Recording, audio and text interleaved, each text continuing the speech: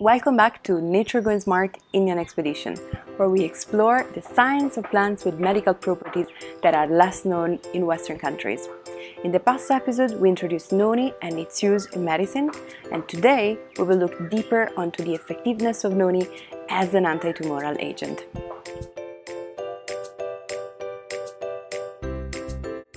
The noni, or Morinda citrifolia from its Latin name, it has been used in Southeast Asia as an anti-cancer compound for a very long time. Modern science is only recently catching up.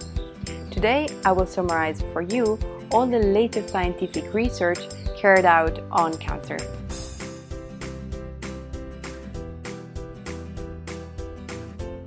Noni has multiple cancer protective properties. It reduces EGF, the epidermal growth factor, which is often mutagenic in cancers and helps tumor cells proliferate. It reduces DNA damage. Noni is in fact rich in flavonoids, which stimulate DNA repair. It reduces the effects of reactive oxygen species or free radicals. Noni is in fact rich of antioxidants like vitamin A, which increases DNA repairing activity. It's anti-angiogenic. It prevents cancers from creating a net of blood vessels in order to be able to get more nourishment, expand, and then go into metastasis. It has cancer cell selective cytotoxic activity, meaning that it can inhibit tumor growth and progression into metastasis without affecting healthy cells.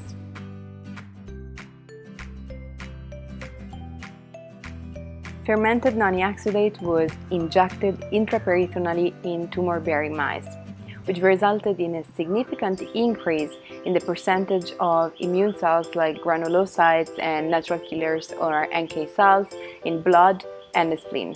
It was observed complete tumor rejection in normal mice, partial tumor rejection in mice lacking functional immune system cells like lymphocytes, and no tumor rejection in NK deficient mice, meaning that the fermented noni exudate is able to stimulate the innate immune system and the adaptive immune system to reject tumor cells.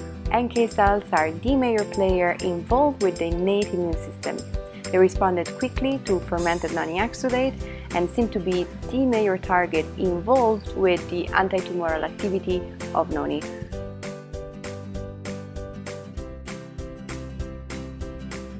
The noni precipitate works synergistically with chemotherapeutic drugs like cisplatin and vincristine, adding beneficial effects, but not with immune-suppressive drugs like cyclophosphamide. This has been shown by an experiment which tested noni precipitate from noni fruit juice and tested it against sarcoma tumor.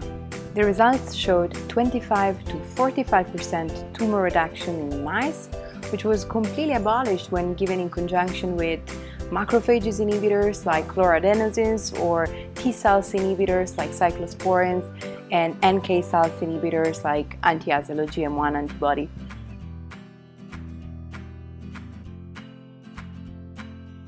To summarize, the noni fruit powder showed significant effects in the treatment and prevention of esophageal cancer in mice. Noni juice induced apoptosis in breast tumor cells, both either by itself during the initial stages or in combination with doxorubicin in mice. Noni is also commonly used by women with breast cancers all around India. Isolates from the roots of noni, which is mostly composed of kinones, have pro-apoptotic effects on colorectal and colon type of cancers.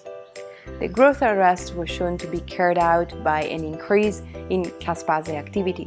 Noni effects were comparable to that of chemotherapeutic drug cisplatin to induce apoptosis via mitochondrial pathways to cervical cancers, and again this was due to an increase in caspase activity.